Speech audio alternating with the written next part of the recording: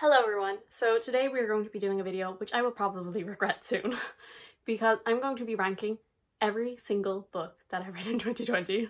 Yes, every single one. And no, I'm not tier ranking. No, I'm going full 120. Well, okay, not 120, like 104 to 1. So there's no tying, there's no, I don't know. Every single one will have a place. Except for my rereads, which I will go through first because I don't think it's fair, because if I'm rereading them, chances are I love them. I'm not going to go into detail in them because it would then be like a 3-hour long video and I'm not doing that. So we're going to just do this quickly. Oh, rereads.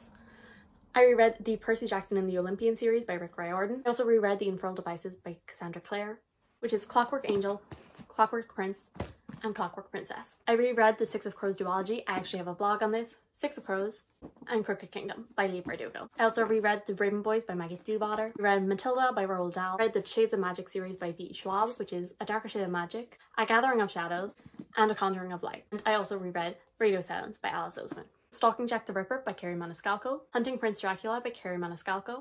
Fable by Adrienne Young. Witches of Ash and Rune by E. Lashmer. Now onto 2-star books. Also, a reminder, any of these that are in the bottom, I do have a worst books of 2020 if you want more details on them. The Princess Diaries by Meg Cabot. Lumberjanes Volume 1. Skullduggery Pleasant Bedlam by Derek Landy. The Ballad of Songbirds and Snakes by Suzanne Collins. Midnight Sun by Stephanie Meyer. House of Earth and Blood by Sarah J. Maas. The 12 Dates of Christmas by Jenny Bayliss.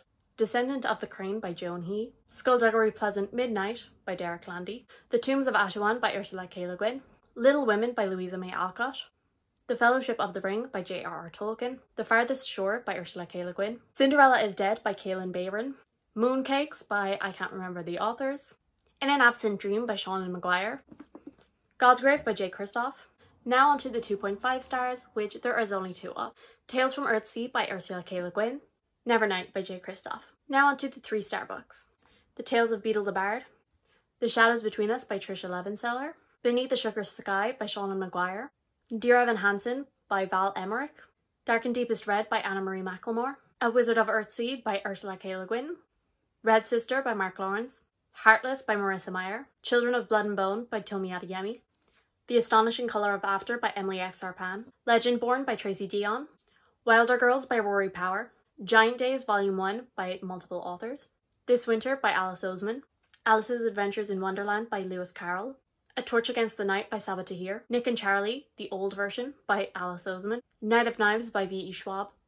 A Song of Wraiths and Ruin by Roseanne A. Brown. And now we are on to the 3.5 stars. The Everyday Angel Collection by Victoria Schwab. The Toll by Neil Shusterman. Thunderhead by Neil Shusterman. Dark Dawn by J. Kristoff. Nick and Charlie, the new revised version. Supernova by Marissa Meyer. Aurora Rising by J. Kristoff and Amy Kaufman. Every Heart a Doorway by Seanan McGuire. Now we are on to the 4 stars, which there is a lot of them. The Other Wind by Ursula K. Le Guin. Tahanu by Ursula K. Le Guin. To Kill a Kingdom by Alexandra Christo. Ship of Magic by Robin Hobb. The Hobbit by J.R.R. Tolkien. Starfish by Akemi Dawn Bowman. The Steel Prince Volume 1 by V.E. Schwab. You Should See Me in a Crown by Leo Johnson. Come Tumbling Down by Seanan McGuire. Down Among the Sticks and Bones by Seanan McGuire. An Ember in the Ashes by Saba Tahir. Unravel the Dusk by Elizabeth Lim. Spin the Dawn by Elizabeth Lim. The Near Witch by V.E. Schwab, with these beautiful sprayed edges. Chain of Gold by Cassandra Clare. Truth Witch by Susan Dennard. Wind Witch by Susan Dennard. 10 Blind Dates by Ashley Elston. Nimona by Noelle Stevenson. Skyward by Brandon Sanderson. Obsidio by J. Kristoff and Amy Kaufman. Truly Devious by Maureen Johnson. Gemina by J. Kristoff and Amy Kaufman. Sight Witch by Susan Dennard. City of Ghosts by Victoria Schwab. A Reaper at the Gates by Saba Tahir. All Boys Aren't Blue by George M. Johnson. The Kiss Quotient by Helen Huang. The Lost Book of the White by Cassandra Clare and Wesley Chu, with beautiful purple sprayed edges. The Vanishing Stair by Maureen Johnson. Loveless by Alice Oseman. Assassin's Apprentice by Robin Hobb. Tunnel of Bones by Victoria Schwab. Cemetery Boys by Aidan Thomas. And Royal Assassin by Robin Hobb. So now we're on to my 4.5 star reads. So these are ones that I really enjoyed, but just slightly missed out on being 5. The Dark Vault by V.E. Schwab. With the Fire and High by Elizabeth Acevedo. The Mad Ship by Robin Hobb. Vengeful by V.E. Schwab. And Vicious by V.E. Schwab. We're about to move on to the 5-star reads that I read in 2020, so I would encourage you to go watch my 2020 best books because some of these are obviously in there and I discuss them in more depth. The Hand on the Wall by Maureen Johnson, The 7 Husbands of Evelyn Hugo by Taylor Jenkins Reid, Heartstopper Volume 3 by Alice Oseman, The Bear and the Nightingale by Catherine Arden, Our Dark Duet by V.E. Schwab, Beartown by Frederick Bachman, The Winter of the Witch by Catherine Arden, Sadie by Courtney Summers, Illuminae by J. Christoph and Amy Kaufman, The Girl in the Tower by Catherine Arden, The Invisible Life of Addie LaRue by V.E. Schwab, This Savage Song by V.E. Schwab, Blood Witch by Susan Dennard. Lastly, number 1 on this list and the best book that I read in 2020 is Assassin's Quest by Robin Hobb. So that is every single book that I read in the year of 2020.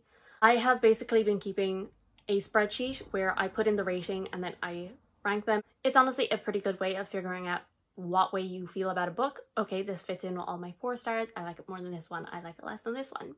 It's a pretty good way of figuring out a rating. And also, I just really wanted to make this video to quickly run through all of my ratings throughout the year. This is probably very boring for a lot of people, but I love when people do these kind of videos.